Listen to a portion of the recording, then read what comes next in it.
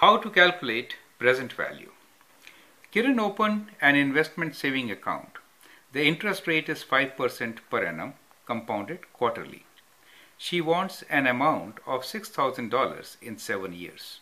What principal should she deposit?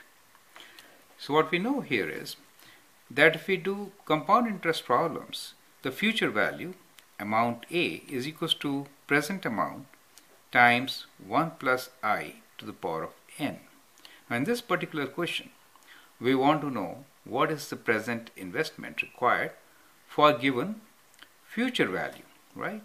So here $6,000 is the future value, which Kiran wants after 7 years. So we can rearrange this formula and write present value P equals to A divided by 1 plus I to the power of n, correct? Now let's figure out what is I and n for this particular question. Now amount A we know is $6,000, right? $6,000. I is the interest rate in decimals. Now compounding period is quarterly. 5% per annum compounded quarterly. So 5% means 5 over 100. Compounding quarterly means 1/4, right? So 1/4 of this. So that is the interest. So we can calculate this amount, interest rate, which is 5 divided by 400, which is equals to 0.0125. So during the compounding period of 1 quarter, interest charge will be at the rate of 0.0125. Now let's find the compounding periods, which is n. So in 7 years, since the interest will be paid 4 times a year, it will be 7 times 4. So that gives us 28, right? So these are the values for A, I, and n.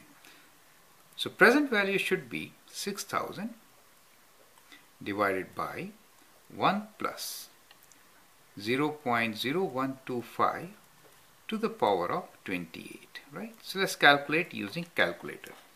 So we have 6,000 divided by, within brackets, 1 plus 0.0125 bracket close to the power of 28.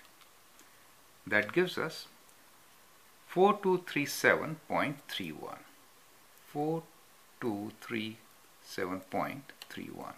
So that is the amount which Kiran needs to deposit now, so that she can get $6,000 in 7 years, right? So that is the answer. So the answer is $4237.31, right? Now as a part of check, you can always place this value here and figure out, is it the right answer or not, right? So let's check it out.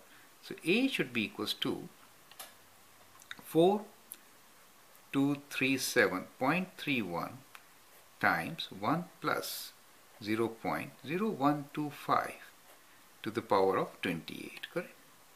So you can always check using this formula and then figure out if you are getting the right answer or not, right? So that is how these questions should be done. Important thing here is, if the compounding period is not annual, then you have to adjust the values of I and n, and that is how we do it. I hope that's absolutely clear. Thank you and all the best.